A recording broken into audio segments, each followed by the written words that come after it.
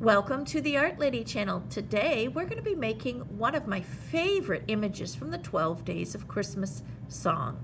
It's going to be the partridge in a pear tree. And this video is made for young students, and it's a draw along video. It's a direct draw.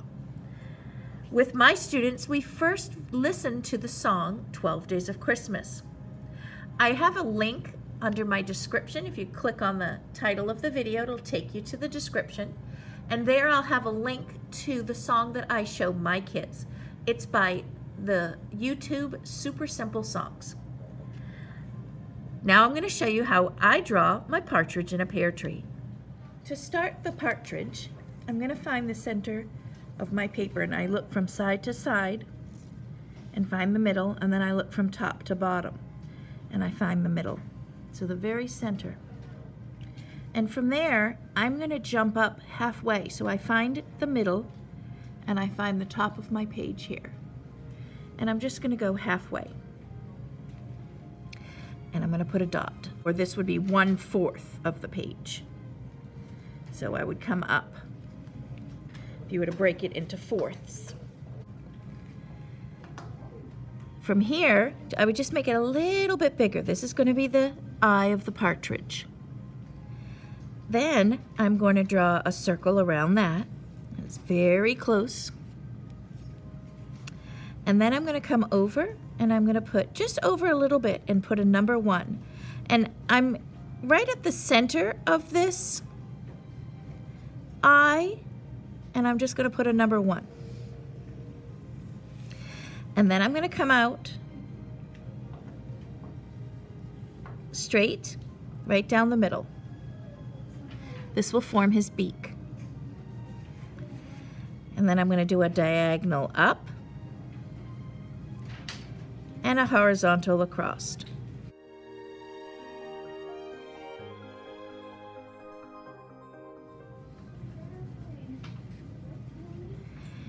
And then from here, I'm going to touch the beak and draw right around the eye, pretty close to the eye, and come back to the beak. This is a different coloring around the eye. It has a different shade than the rest of his body. Then I'm going to do the same. I'm going to come up, around, and then stop. And under the beak, I'm going to just do a diagonal line. Now we're going to form the wing. So I'm going to do a curved line. So below this, I'm going to come in and almost a C curve, and I stop. So I start at this head line, down and around, but I don't continue my whole C, the C shape. From here, I'm going to come down diagonal, and then I'm going to come around to connect. So it forms almost an upside down tear shape or teardrop. We can add some diagonal lines coming in for long feathers. This will form the wing, and these are the long wing feathers. And then we can add some texture, which is just curves, and these are the short wing feathers. Let's add some pattern.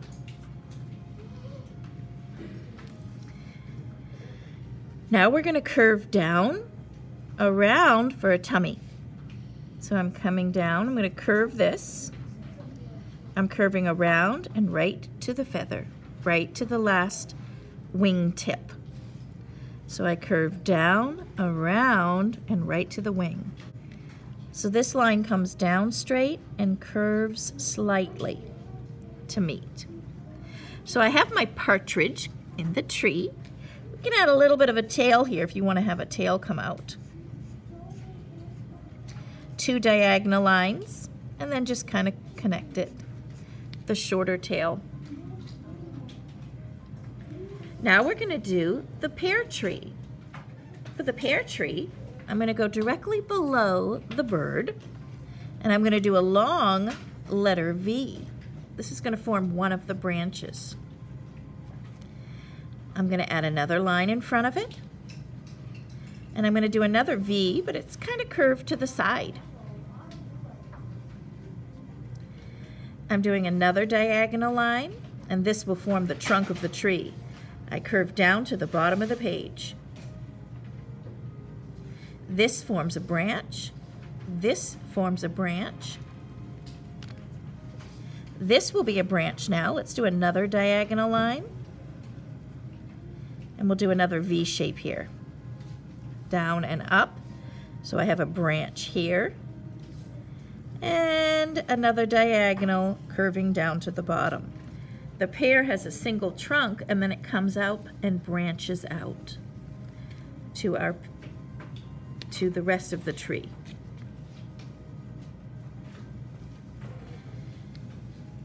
And we can make these branches as they get a little bit thinner if you want to. They kind of just disappear into the leaves. So I'm just going to have a curve. They're just disappearing into the tree. Now we're going to do a cloud-like shape around the edge of our page to form the tree boundary. I'm just going to curve down. It's almost like a rainbow. Curving, curve, curve, curve. This is almost a U shape here. We can do some U shapes at the bottom. And I can curve on my edges. So we have our boundary of our tree.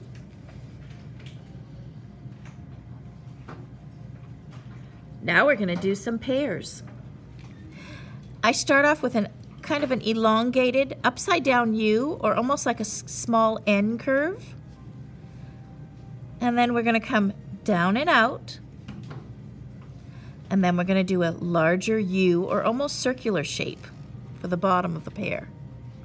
So the pear shape is smaller at the top, but it's very curvy. And then it comes down and around almost like an apple or an orange.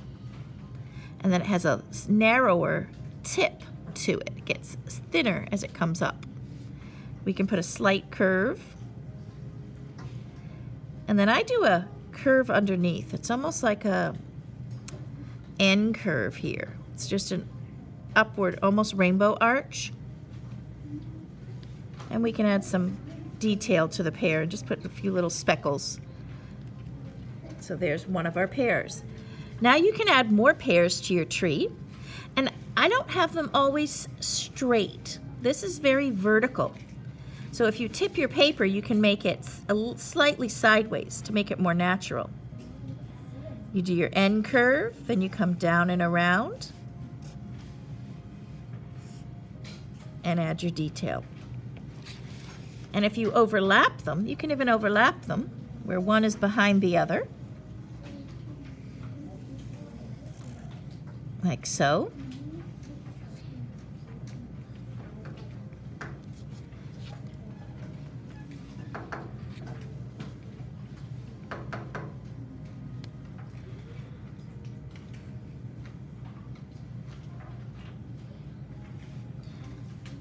And I'll put another one up higher over here. You can put your pears wherever you like on your tree, and you can put as many on as you'd like.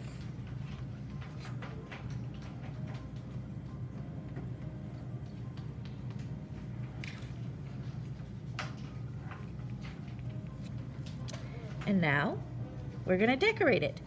If you do want to put your pear in a pot, you could put your pear tree in a pot, or you could have it come straight down right off the page.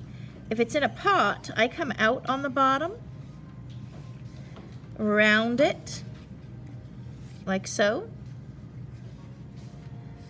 and connect down.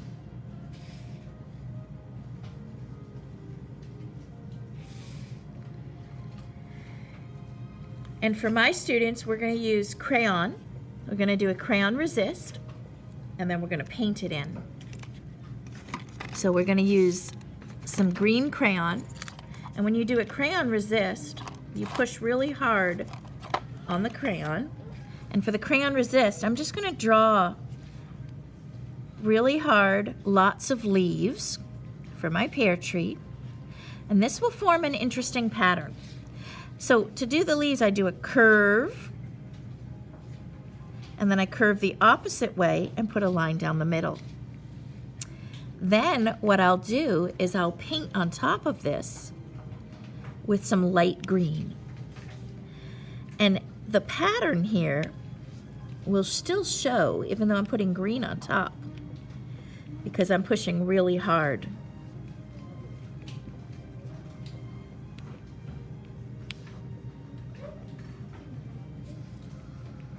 And I'll show you what this looks like when I'm done.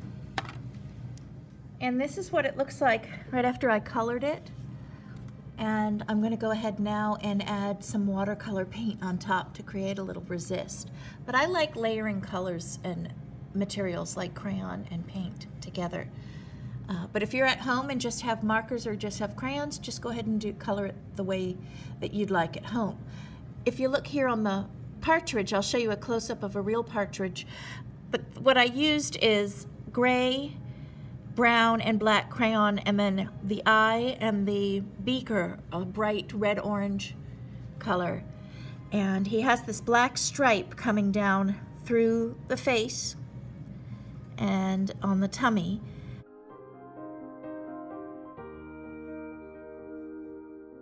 And his tummy area is with gray and light brown, little bits of brownish orange color for feathering. So he's a combination of different colors. He's got a lot of pattern and texture. You'll see in the real one that I'm going to show you.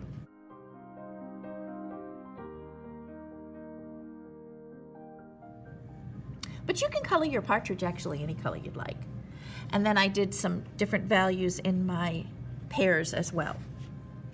And here is the completed partridge in a pear tree with paint. I did just a light watercolor wash on top. I used pan watercolors, just the simple set like this. And then I put a little bit of accent of gold. You can see it shimmer. I just think things that are holiday related look great with a little bit of gold or some sparkle. And it really looks pretty. It gives an accent to the leaves. It's like the leaves sparkling in the sun. And that was just a metallic tempera paint here.